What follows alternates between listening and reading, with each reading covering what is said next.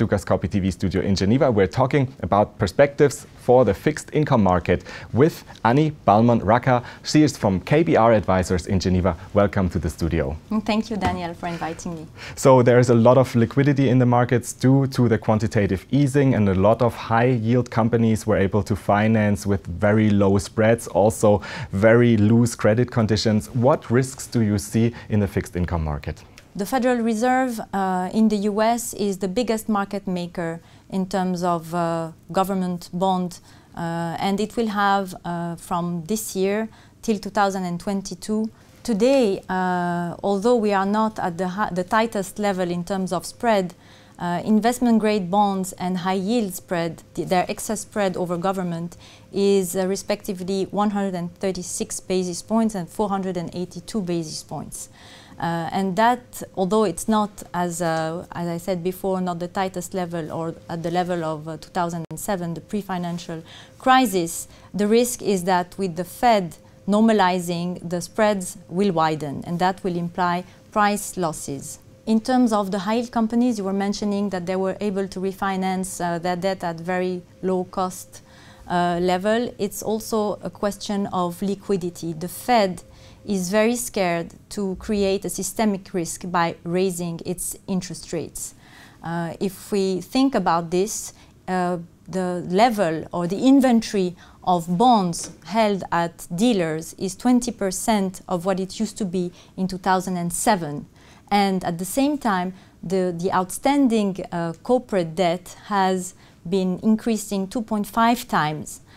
So that when the Fed again will start rising its interest rates, that will probably affect the spread level. Those high-yield companies have been able, as you said, to refinance at very low cost. At the same time, they've also been able to issue bonds with covenant lines. 60% of the universe of new issue debt among high-yield are covenant lined. It means that they have less protection, they offer less protection for bondholders. That also is a worry, is that when the Fed will start rising rates, spreads will widen.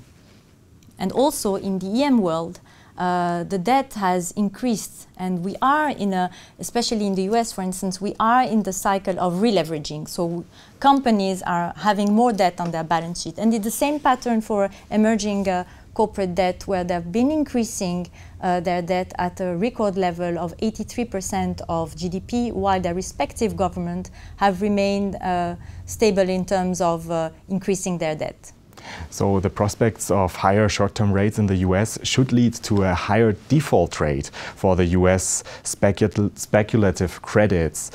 What would this mean to the credit markets?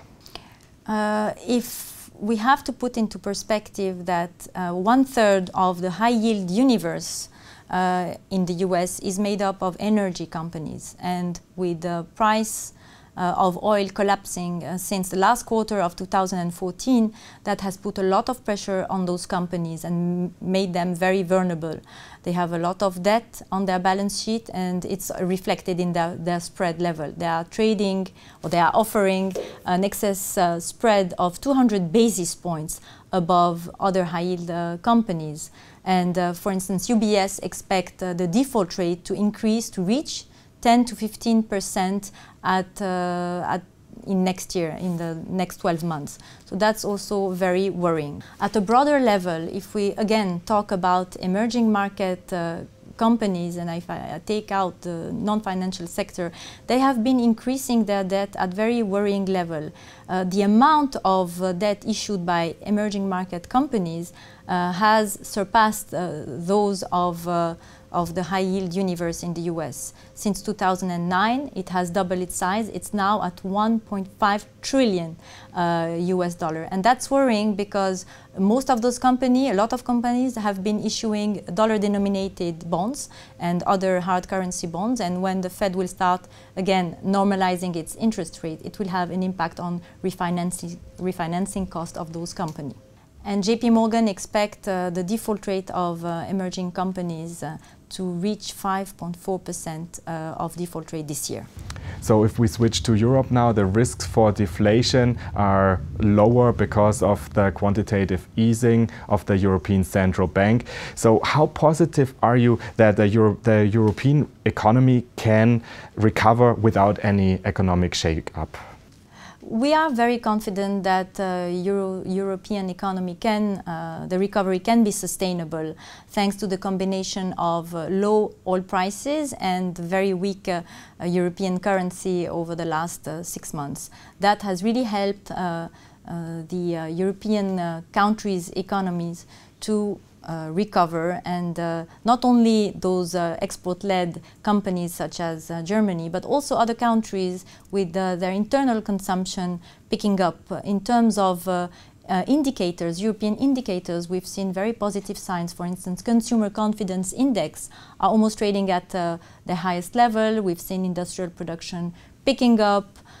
So we're very confident that the European economy the recovery can be sustainable, apart from an accident in terms of Greece being kicked out of the euro or by a referendum getting out of the euro. We've also seen the ECB that has put such safeguards in terms of its, as you said, you mentioned before, with its the launch of its quantitative easing program. The ECB is buying 60 billion of government bonds and cover bonds every month from March this year till September 2016. That is putting also a cap on yield, and that is very positive for companies that want to refinance, not only government but also companies. We've seen countries like Spain and Ireland that are not booming but are doing quite well. They have been very successful in implementing structural reform in their labor market, for instance, or for their companies, and to such an extent, I would say, Italy and France. However, the problem remains that unemployment rate is very high in Europe. That is preventing the Eurozone economy to be really boosting. Where do you see the markets in 6 months, and what are your strategic proposals? Correct. We see that there will be a repricing in terms of corporate spreads, because we will see we expect the Fed to start normalizing its interest rates sometime this fall, and spreads of corporate bonds will start widening. That is why we recommend our clients and investors to improve the credit quality of their bond portfolios, i.e. getting rid of their lowest credit that have really performed well by the past. And also, why not buying some protection against inflation? And that maybe sounds a little bit weird, but we've seen, thanks to a stabilization of oil prices and the economy improving in Europe and doing quite well in the US, we've seen inflation expectation growing a little bit, and that would be a good idea to buy some inflation-linked bonds, either from the US but also from Europe. Annie Balmon-Raccah from KBR Advisors in Geneva, thank you very much for being here and sharing this information with us. Thank you, Daniel. And thanks for watching. Do make sure to keep clicking back on the Dukascopy TV website for latest updates and exclusive interviews. Have a great day and see you next time.